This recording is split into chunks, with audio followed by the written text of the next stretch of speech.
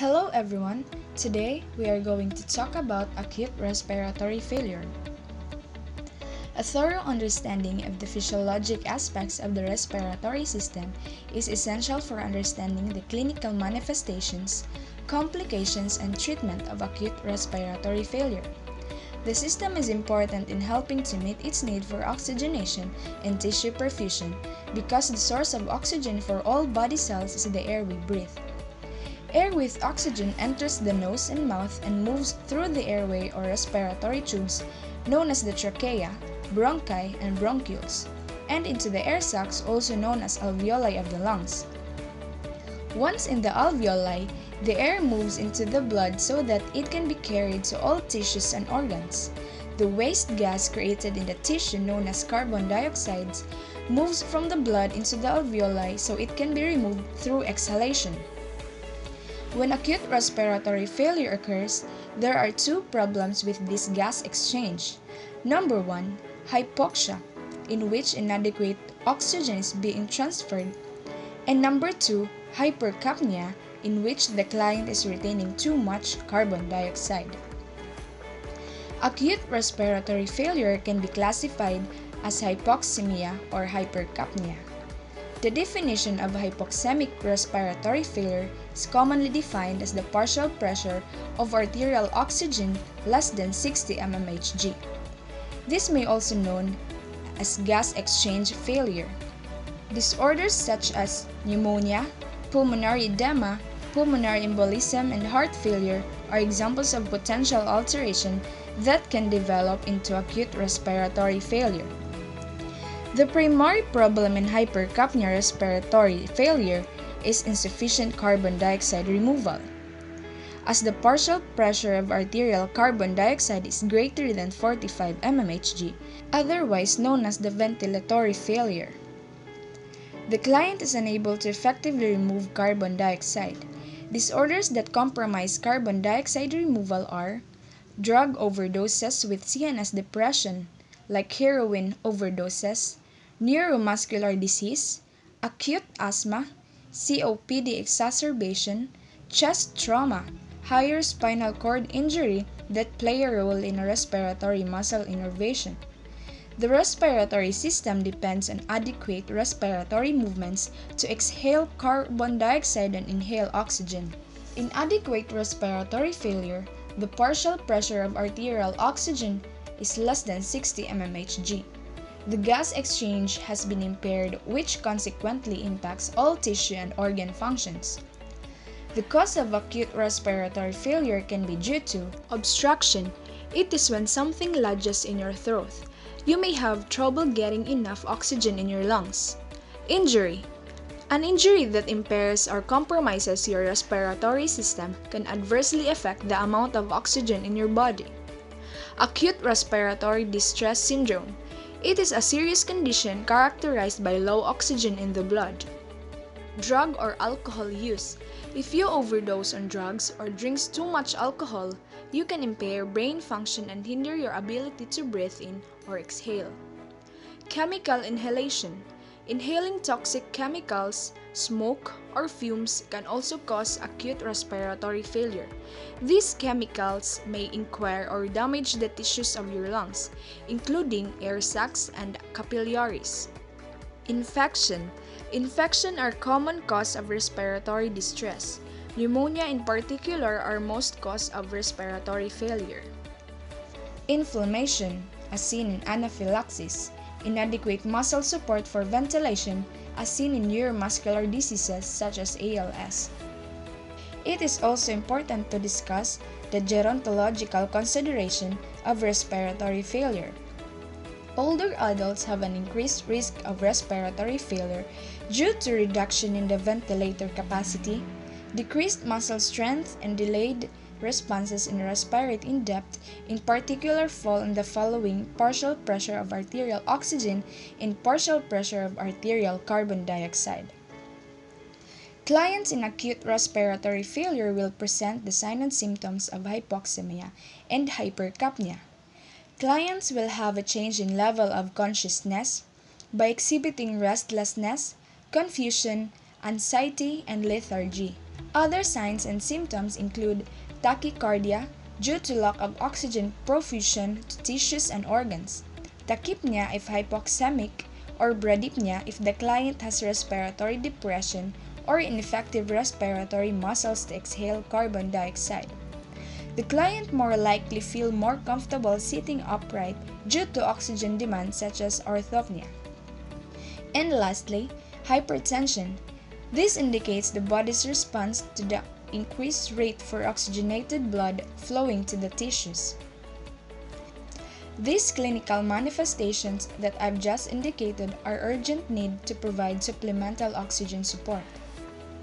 Respiratory distress without intervention will produce profound changes in clients to include a change from a rapid respiratory rate that's slow, suggesting a progression of respiratory muscle fatigue.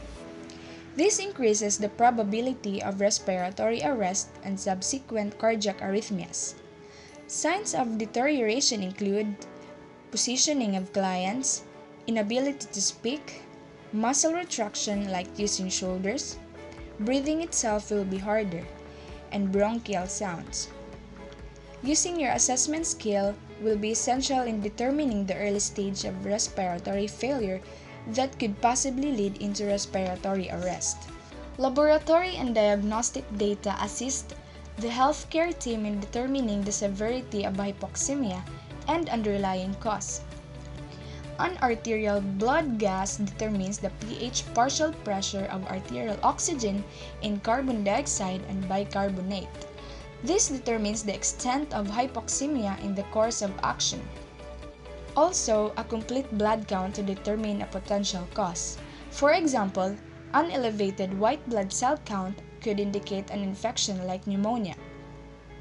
A comprehensive metabolic panel, otherwise known as CMP, to determine electrolyte imbalances and kidney function. And also a sputum culture will assist in determining the underlying microorganism for antibiotic therapy, in particular if the patient has a productive cough. Blood culture will also be needed and assist if there is systemic infection and if you're suspecting that some sort of antibiotic therapy would be warranted. And also lastly, the electrocardiogram, also known as EKG, if the patient has any underlying cardiac issues. The plan for this client is to maintain adequate oxygenation and ventilation. Tissue hypoxia from inadequate oxygenation will ultimately lead to death. The primary intervention is to provide oxygen therapy for any patient who has acute respiratory failure. Mobilization of pulmonary secretion will increase the ability for gas exchange. This includes encouraging the client to cough in deep breath, adequate hydration, and humidification to replace fluid loss, moisturizes the passageway, postural drainage by cupping the hand and clapping the back, suctioning for any loose secretions, and lastly, breathing exercise, such as the use of pursed lip breathing. Also, by sitting up in an upright position, this may help the client find a more comfortable position that allows easier breathing. Then assist client with relaxation breathing technique to decrease anxiety that occurs with feeling short of breath. Medication therapy can also be included in this, such as the bronchial dilators to open up the airways, corticosteroids to decrease inflammation, diuretics and nitroglycerin or opioids to decrease pulmonary congestion, antibiotics for infection and sedation, analgesics to decrease anxiety, agitation, and pain. These are all specific sort of intervention that can help the patient to an acute respiratory failure. If any of these interventions have not improved adequate oxygenation and ventilation, more invasive measures are warranted, such as the mechanical ventilation. Positive pressure ventilation may be necessary to include the endotracheal intubation. Endotracheal intubation is a medical procedure in which a tube is placed into the windpipe or in the trachea. This forms an open passage in the upper airways of the patient to be able to ventilate the lungs. The air must be free to enter and exit the lungs. Thus, patient is connected to the mechanical ventilator to provide continuous respiration. and also a tracheostomy to deliver oxygen if the patient's airways are blocked. This is a surgically made hole that goes through the front of the neck and into the windpipe. This is placed in the hole to help the patient breathe. Thus, patient is connected to the mechanical ventilator to provide continuous respiration. The nursing diagnosis for acute respiratory failure is ineffective breathing pattern related to hypoxia as evidenced by shortness of breath, and ineffective airway clearance related to excessive secretions, presence of artificial airway and pain as evidenced by difficulty in expectorating, sputum ineffective or absent of cough. Younger patients less than 60 years old have better survival rate than older patients. Acute respiratory failure is associated with poor prognosis, but advances in mechanical ventilation and airway management have improved prognosis. It depends on the underlying cause of the respiratory failure. The overall goals of therapy for the client is adequate oxygenation and ventilation. The overall goals of therapy for the client is to have adequate oxygenation and ventilation by decreasing the work of breathing, gas exchange improvement with data from an arterial blood gas that is within the normal or trending towards normal. Breath sounds clear on improving oxygen saturation equal to or than 92 or 93%, and the client can speak in full sentences with returning to baseline function. These are all the desired outcomes. That would be all. Thank you for listening.